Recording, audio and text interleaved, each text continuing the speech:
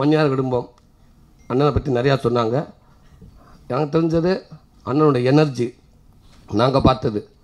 அந்த ஷூட்டிங் ஸ்பாட்டில் வந்து அவர் வர்றதுக்கு முன்னாடி எல்லாருமே அவங்கவுங்க ஒர்க்கை பார்த்துட்ருப்போம், ஜாலியாக இருப்போம். சில நேரத்தில் சீன் முடியணும் அப்படி இருப்போம்.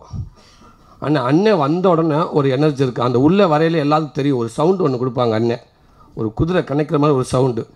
செட்டுக்கு பின்னாடி தூங்கினவெல்லாம் எந்திரிச்சிருவாங்க. எல்லோரும் என்னாச்சு உள்ளே வந்துடுவாங்க. ஒன்றும் இல்லை, இப்போ தம்பிராம என்ன உள்ளே வந்திருக்காரு அப்படின்வாங்க.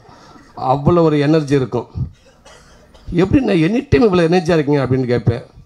ஒன்றும் இல்லை தம்பி, சினிமாவுக்கு வந்து இத்தனை வருஷம் ஆச்சு, கஷ்டப்பட்டு கொஞ்சம் நல்லா இருந்தேன், திருப்பி நல்லா இருந்தேன்.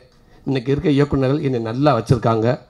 அண்ணன் மனசு ரொம்ப லேசாக வச்சுருக்கேன், சந்தோஷமாக இருக்கேன். காலையில் நல்லா வாக்கிங் போகிறேன். இதுதான் கட்டி ஆகணும், இது பண்ணு, இங்கேருந்து இந்த பணம் வரலையே, இதுக்கு என்ன பண்ண சொல்ல போகிறோம், இந்த ப்ராப்பர்ட்டிக்கு என்ன சொல்ல போகிறோம், எனக்கு எந்த பிரச்சனையும் இல்லை தம்பி. இருக்கிற வரைக்கும் சந்தோஷமாக இருக்கேன். என் மனைவிக்கு நல்ல கணவனாக இருக்கேன், நல்ல கணவனுக்கு நல்ல மனைவியாக இருக்காங்க.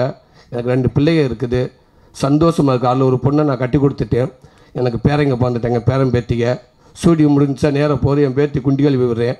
இதை விட என்ன எனக்கு சந்தோஷம்? போதும்டா சாமி, நான் வாழ்ந்தது. இந்த உன் மயன்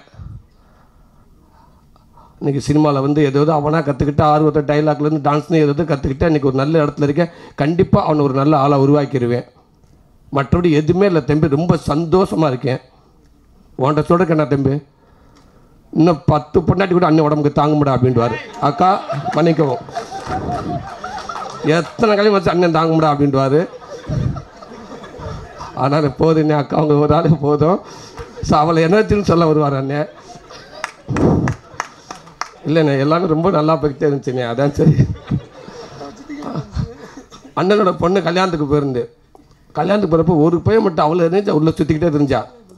அண்ணன்ட்ட சொன்னேன், யாருண்ணே அந்த பையன் உங்கள் விசேஷத்தில் மெயினான ஆளாக இருக்கேன், பசங்களே என்ன லவ் பண்ணுற போல இருக்கேனே, அப்படி இருக்கான் என் பையன் அப்படின்ட்டு. அண்ணன் வேண்டாம் அப்படின்ட்டாரு. அண்ணே அப்படியாண்ணே, உங்கள் பையன் எங்கண்ணே அப்படின்ட்டு. டை ராஸ்கர், என் பையனை தானே சொல்லிக்கிட்டு இருக்கேன். அப்புறம் அண்ணன் வேண்டாம், ஏன் அப்படியாண்ணே கூப்பிட்டு அப்போவே அண்ணன் சொல்லிட்டு தம்பியை பார்த்தேன். தம்பி இவ்வளோ சூப்பராக இருக்குங்க, உடம்புல நல்லா வச்சுருக்கீங்க, அருமையாக இருக்குங்க, சூப்பர் அண்ணே, தம்பியை விட்டுறாதீங்கண்ணே அப்படின்னு. கண்டிப்பாக தம்பி, அதுக்கு மேலே இறைவன் இருக்கேன், வர வேண்டிய இடத்துக்கு வந்துடு அப்படின்னு சொல்லுவார்.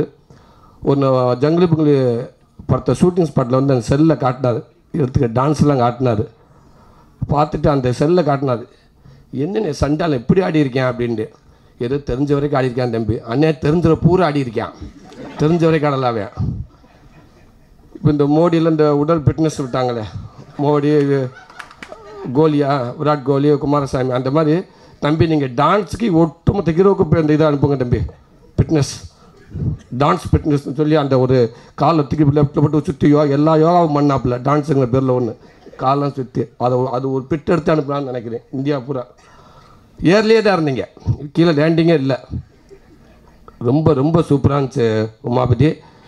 மேல்மேலும் இங்கே எல்லாம் இங்கே இருக்க பெரியவங்க சொன்ன மாதிரி பெரிய ஒரு கதாநாயகனாக நீங்கள் இருப்பீங்க. அப்போவும் எங்கள் அண்ணன் கதாநாயகனாகவே இருப்பார் தம்பிராமி அண்ணன் உங்கள் பக்கத்தில். ஸோ எங்கள் அண்ணன் குடும்பத்துக்கும் என் தம்பிக்கும் எல்லாருக்கும் வாழ்த்துக்கள். இந்த படம் மிகப்பெரிய வெற்றி அடையும், அதில் எந்த சந்தேகமும் இல்லை. வாழ்த்துக்கள். மூத்த குடிமகனுக்கும் என்னோடய வாழ்த்துக்கள்.